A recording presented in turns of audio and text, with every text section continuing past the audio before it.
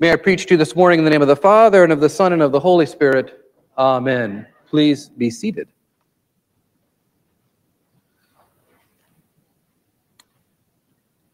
I am a firm believer in the axiom, the simplest answer is usually the most correct one. Keep it simple, and check the simple things.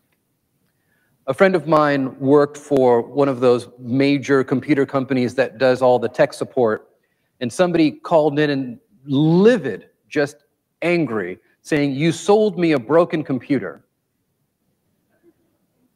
And he said, "I'm very sorry to hear that. Let's just kind of go through the checklist and make sure that we go through all the steps to know whether or not it's really broken or if there's something else wrong."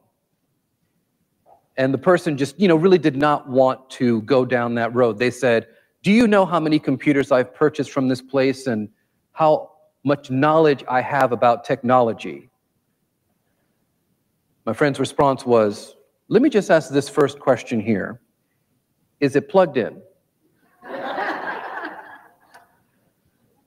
This question caused the person to be even more angry. And he said, "Just listen, humor me. That's the first thing on the checklist. Just humor me to know whether or not it's plugged in."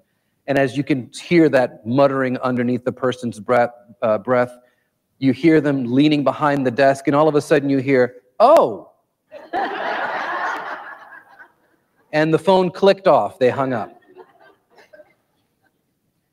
The moral of the story is, before you complain, make sure you're connected.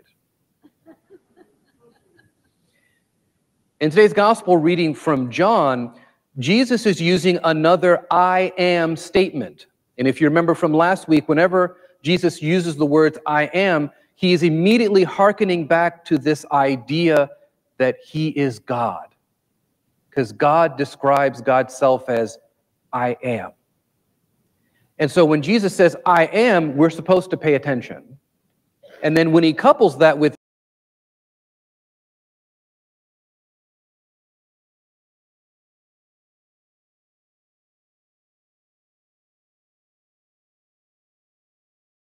"and you are the branches," for a group of people who in their time period knew so much about agriculture and who were just immersed in the culture of cultivating wine for both their sacramental and for their personal use.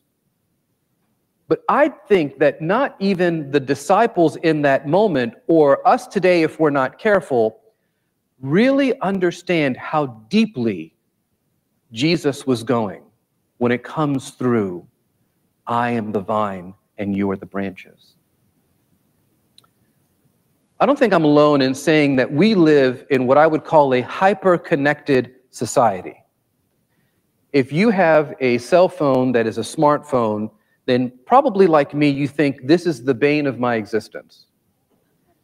Because how many possible ways are there to get in contact with somebody? You can call them, you can text them,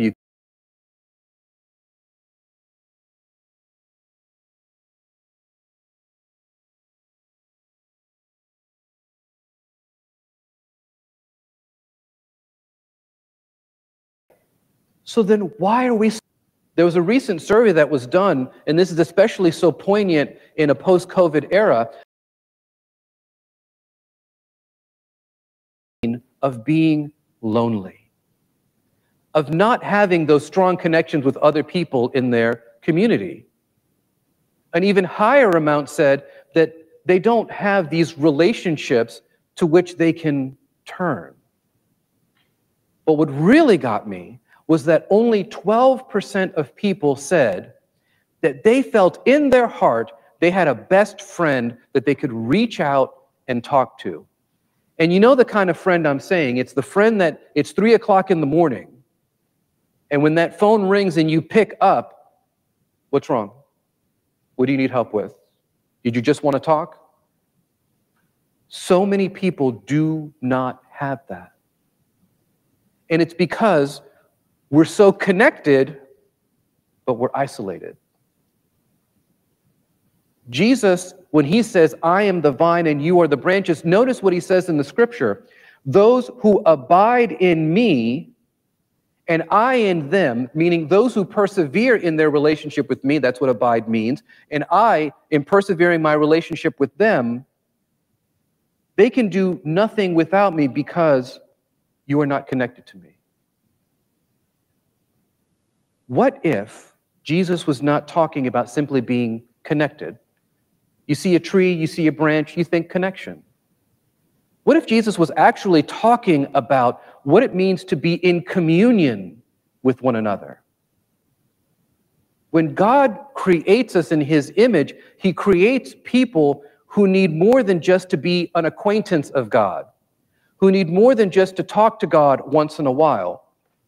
Being in communion with Jesus Christ as the vine and the branches means that we draw our life from Christ. Everything that we need, every breath that is within us, comes from our connection with God.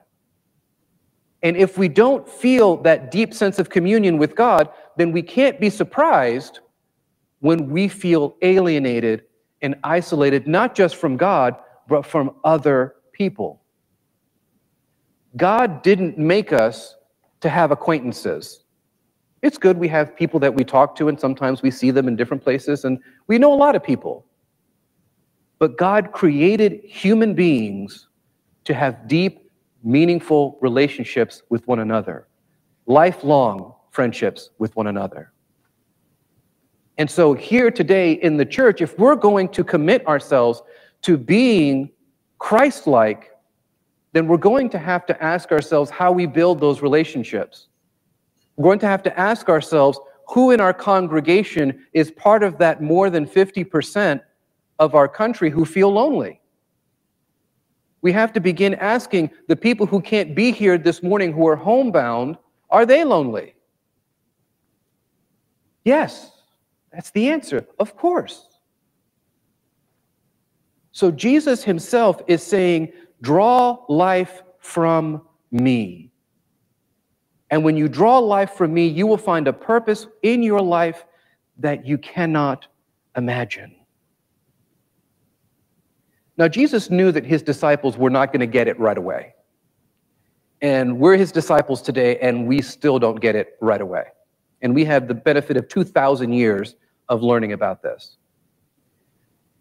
So on the last night before his death, Jesus decided to do something that would seal his relationship with his disciples in a very special way. He told them, I don't just want to be connected to you, I want to be in communion with you. And so at the Last Supper, he gives the disciples the sacrament of Holy Communion and says, when you eat this bread and drink this cup, I am within you. I am giving you life. You are within me and within one another. So that's why today there are two parts to this service. There's the part where the priest gets up or somebody gets up and breaks open God's word. But there's another part equally important, I would say even more important, which is the Holy Spirit descends upon this church and consecrates these elements, and Christ is present here. I don't know how he does it. I'm not concerned about the mechanics. I'm just glad he's here. Right? We'll save the theological conversations for after in coffee hour. So that when we come up and when we come and extend our hands and the priest says, the body of Christ, it isn't just simple food that we're receiving. Christ comes to us as food, yes, in a way that we can receive, but we're receiving so much more because we're receiving him. Now, speaking of not getting it, kids are the ones who I think get it more than anything. I had the benefit of being a chaplain at a K-12 school. There was a St. Stephen's down in Bradenton before I even went to seminary. And I had the elementary school chapel, which I absolutely loved because the middle school kids were starting to get smart with me. And the high school kids were too cool. But the elementary school kids, their eyes were still open and sincere. They were like, yes, we want to be fed. And this one little girl stands up during chapel and says, "Chaplain, how can I connect with God whenever I want? Because I want to be with God, and I don't know how to connect with God. Is there like a secret handshake or something that I do that invites God to come be with me?" And I said, "You don't know the secret handshake?" And so I want to teach it to all of you this morning, okay, so that you can then teach others. And it's very, very simple. So I want you to take your right hand, and I want you to put about shoulder length apart like this. And I want you to take your left hand and put it about right here, like that. Now, they got to face each other. You're not doing it right. You got to face each other, okay? Okay? Watch her. She's got the example. And then I said, this is the connection right here. Create a doorstep where Christ himself can stand and knock at the heart of the door of your heart. And so that little girl, whenever I saw her, she was always just walking around like this. That's all she did. She just walked around with her hands in prayer. But think about this for just a moment. We think it's so complicated.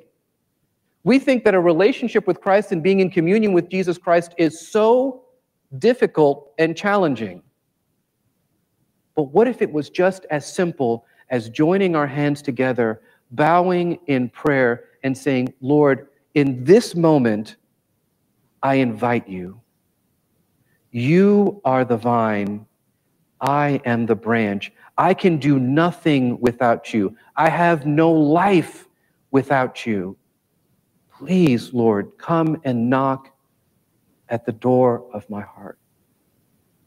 And I don't have many theological guarantees that I can offer, but that prayer is always answered.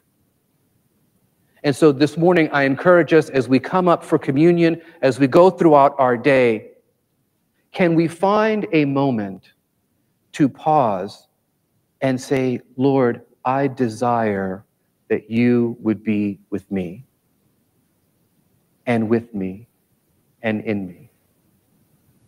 I am the vine," says Christ, "and you and I are the branches." Amen.